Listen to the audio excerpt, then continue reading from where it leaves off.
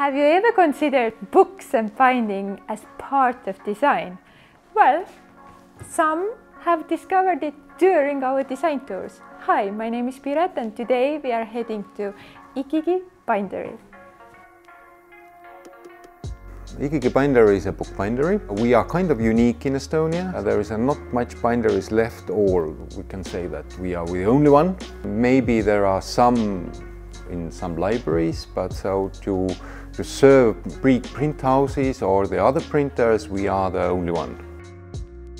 I have dealt with the bookbinding more than 30 years, but I have been more a teacher. Our approach to the bookbinding is not so traditional, though we do as well traditional bookbinding if there is some customer who would be interested of repairing or something like that. But our main focus is to renew the approach to bookbinding.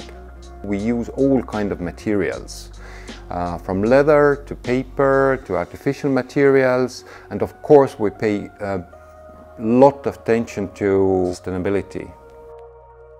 As well, we have several our own products which using recycled materials.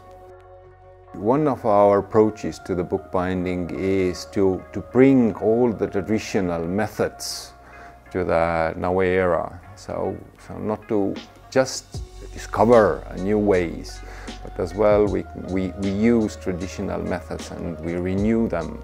And as well our responsibility is to keep alive as well traditional bookbinding, but in 2022.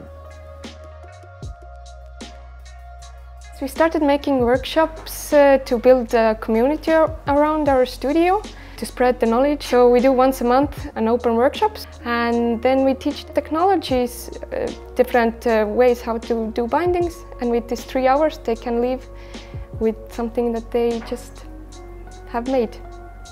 Did you get curious about binding? I definitely did, and I already signed up for a workshop. If you are not in Tallinn right now, you can always join us via our YouTube channel and be part of sustainable movement.